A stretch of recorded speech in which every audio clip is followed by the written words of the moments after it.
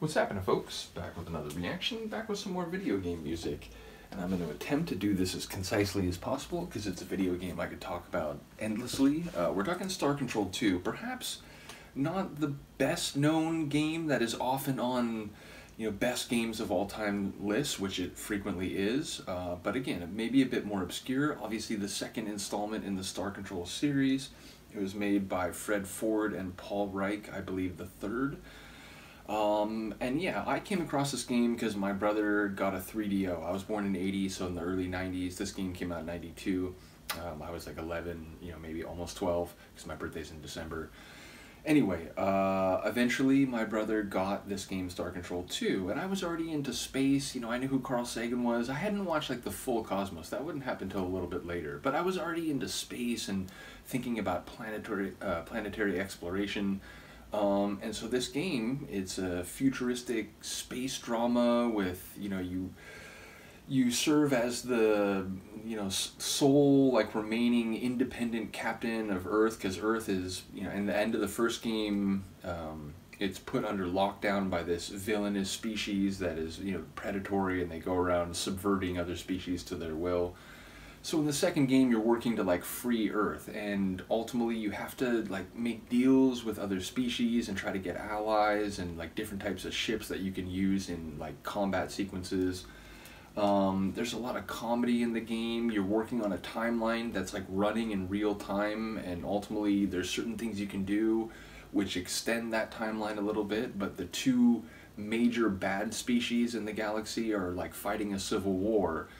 And once that civil war is over and one side wins, they start killing everybody in the galaxy, because their doctrine is the eternal doctrine. If you kill everybody, then no one can kill you. It's essentially the the irony of the perpetual war for perpetual peace. But yeah, there's so much interesting stuff in the game. The dialogue is hilarious, and you explore all these different planets and moons, and in some cases it's really dangerous to land on it, but you can still try to do it, and you can lose your lander and the crew on it, and it's there's all sorts of stuff going on. And indeed, anyone who knows the Mass Effect trilogy, this game was essentially Mass Effect 20 years before Mass Effect. It was, I don't know exactly when the first Mass Effect, probably late aughties, so maybe not quite 20 years. But again, I think the Mass Effect people have explicitly cited Star Control 2 as one of the influences when they were making that game, or those games.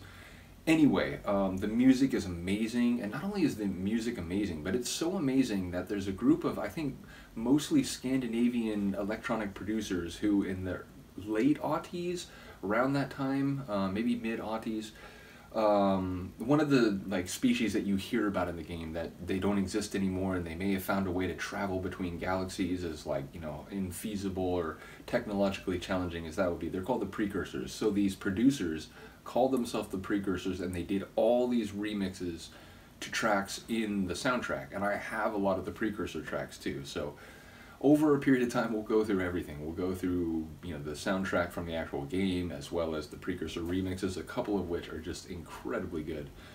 In any case, I wanted to start with a tune that when I first played this as a 12-year-old back in the day, I don't know if it came out in '92, it probably didn't, or it did come out in '92, I don't know if I played it in '92, it probably was a little bit later than that.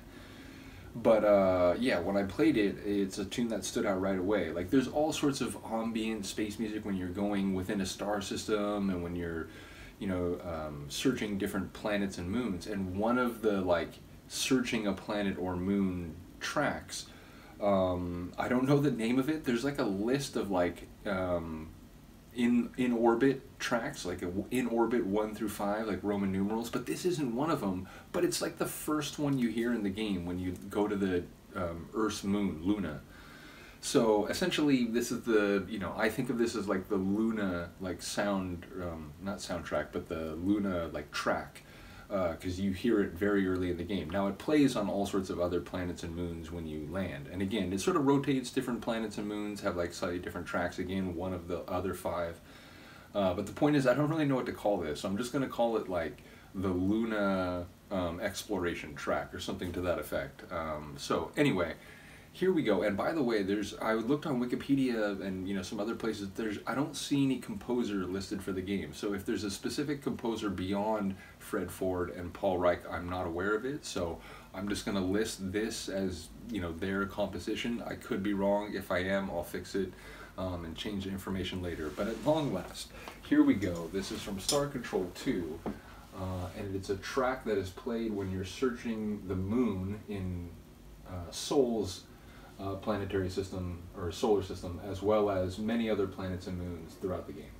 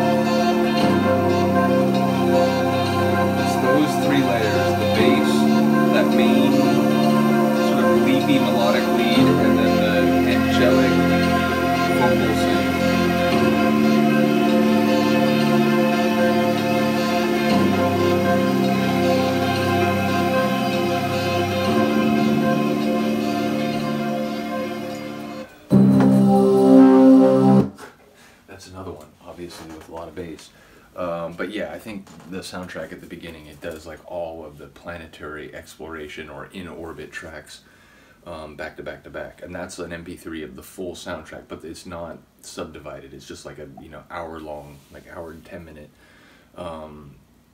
file. So yeah, bottom line, again, when I was playing this game, I was already interested, because if you watch the intro, it gives you a quick sort of background on what happened in the first game, and, you know, Earth is under the control, in the thrall of this brutal species that enslaves, and again, they end up fighting the civil war against a species that is related to them, and basically says, no, you don't enslave species, because then eventually they're going to rebel and whatever, which is what you do in the game.